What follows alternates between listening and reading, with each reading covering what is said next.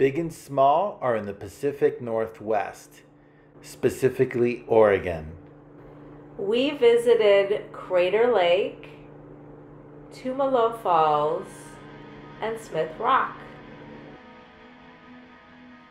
Crater Lake is also the deepest lake in the United States. We made it to Crater Lake.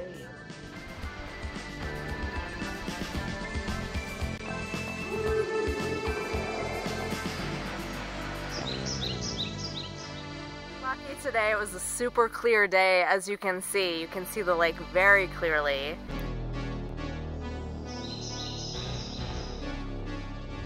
We recommend at least a couple days for this Oregon road trip. Tumalo Falls. And we're at the falls.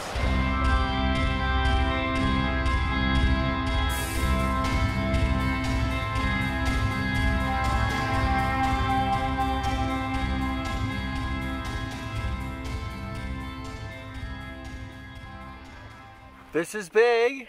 And small travel. We're in Crater Lake, Oregon.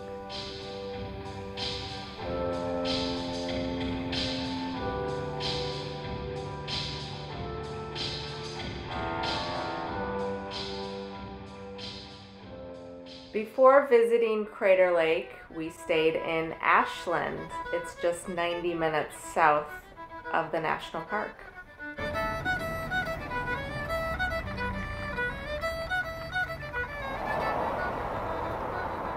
What did you find? Lunch boxes. We're walking around downtown Ashland. This is the home of the Shakespeare Festival. There's a lot of drama stuff here, including the Ashland Film Festival is happening right now. So in Ashland, it's all about the Shakespeare Festival. The Shakespeare Festival is so renowned. The costumes they have here, many pieces, often rented around the world for different productions. That's how important and wide scale it is here.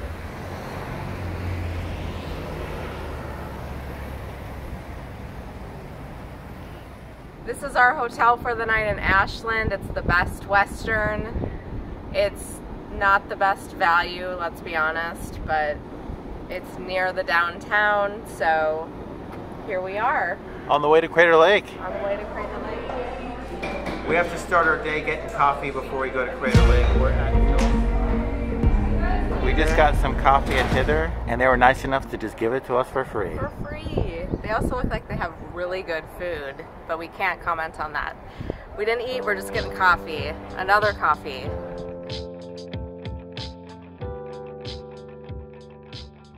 It is National Park Day. National Park Day means April 17th that the parks are free. We're not going to beat the rush. We're going after the rush. We're going later in the day because we took that earlier point of the day to investigate and explore Ashland. We're about 30 miles on the 62 going to Crater Lake, surrounded by forest. Crater Lake has a lot of stories about it. We'll recount some of the more interesting ones coming up. Almost there, we made a little pit stop. Okay, it's mid-April, and as Big said, it is National Park Week. This is the first day, so they have free entrances, but we're here getting in probably around 4 p.m. After the rush.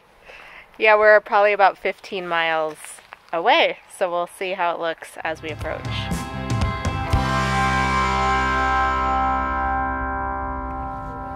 Look at those embankments. Okay, we're approaching the entrance, and normally it is $20, and as we keep saying today, it should be free. We are approaching. We are inside the park. We are in the crater, almost. 3 miles. These packed snow walls are big.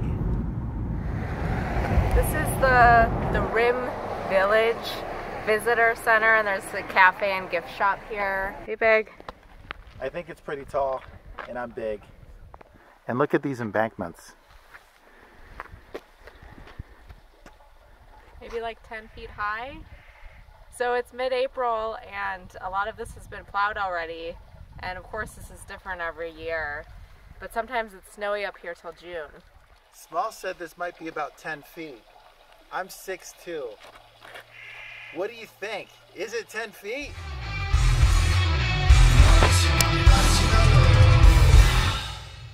So from the gift shop you can go around and you'll get to the lodge here. Of course right now it's all closed up, but you can walk around it and get a view of the lake. And that's our first view, so we're gonna see where else we can get some good views at this time of the year. We finally made it to Crater Lake. Crater Lake formed 7,700 years ago. That's when a volcano collapsed onto itself. The volcano collapsed, and what was left is this island behind me, Wizard Island.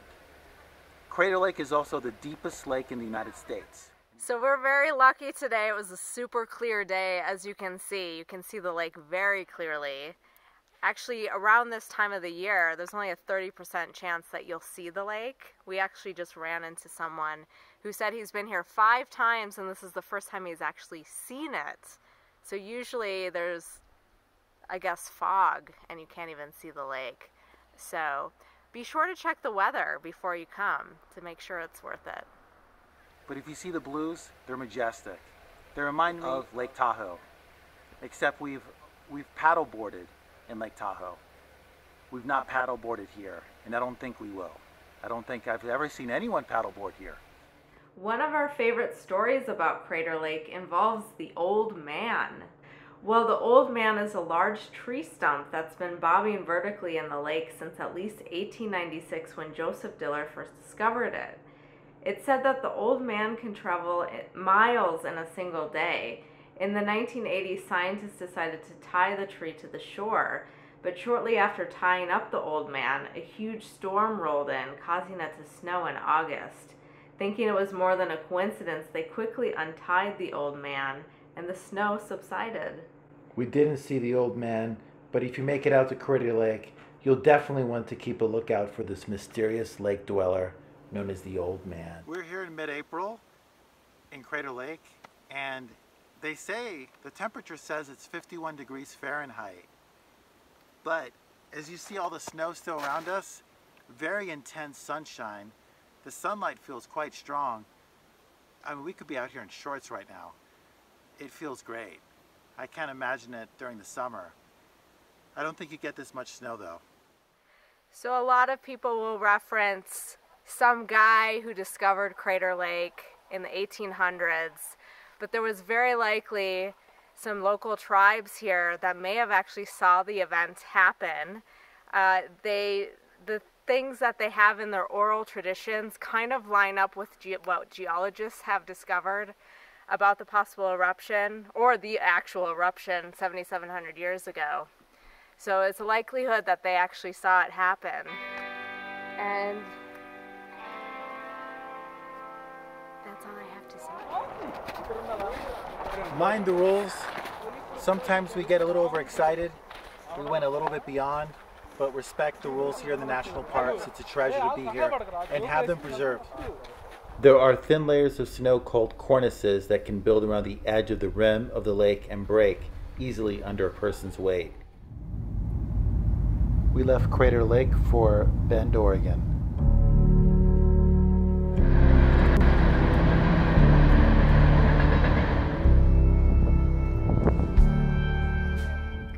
Bend is in central Oregon, and Tumalo Falls is west of Bend.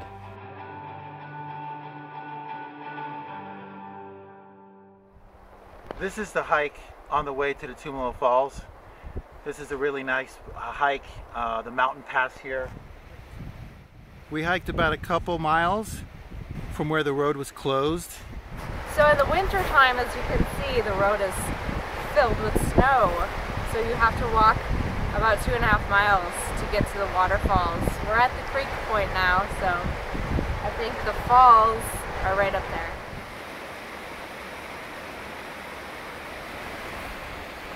Tumalo! This hike is really cool. It's easy, it's a gradual incline up to the falls, and it only took us about, I'd say a little less than an hour.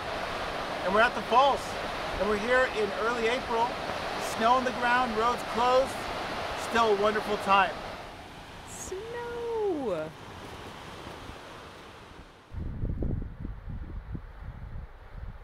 Now we're hiking around the falls to get behind it. This is what we hiked up. As you can see, this is the path. This is muddy. We're going up with boots. We recommend hiking boots. So once you cross over the creek, you'll see a great view of the waterfalls, as you just saw. And then you have to go up about a quarter mile, and it's pretty steep, but it doesn't take too long. We're gonna see the top of the falls. Tumalo Falls.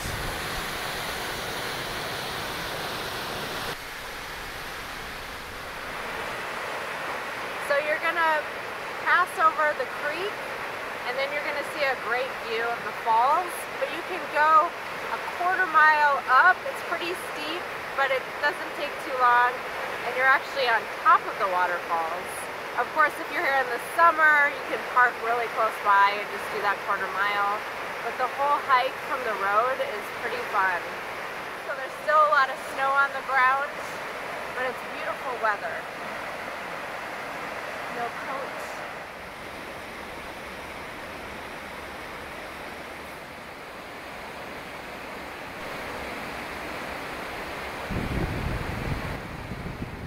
We based ourselves in Bend, a mountain town in Central Oregon. It's a good base to be near Smith Rock and of course near Tumalo.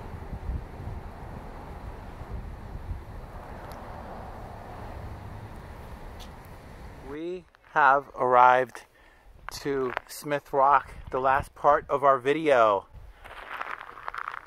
Small, you're in the sun.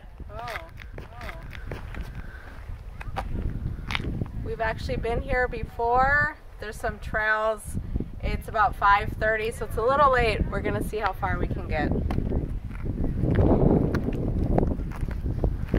Smith Rock in 1986 became the birthplace of sport climbing in the U.S. Being that it is the birthplace of modern American sport climbing, expect people doing traditional climbing, multi-pitch climbing, and bouldering. That's where we're going up. So going up to Smith Rock, we're going up the Misery Trail right now. It's a straight hike up. At least you're not climbing the rock face like we saw earlier, but expect to get your heart rate up fast.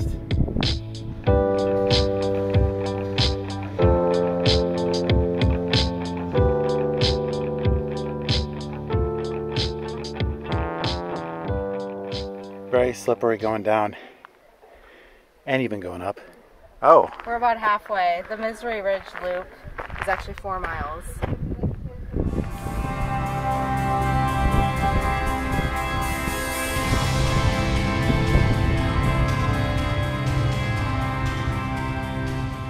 These are some of the mountain peaks of Central Oregon, including the Sisters. When you're in Smith Rock, Monkey Face is a 350-foot spire that is the centerpiece of Smith Rock. When viewed from the south, the top of the pillar resembles the face of a monkey, complete with a mouth, nose, and eyes.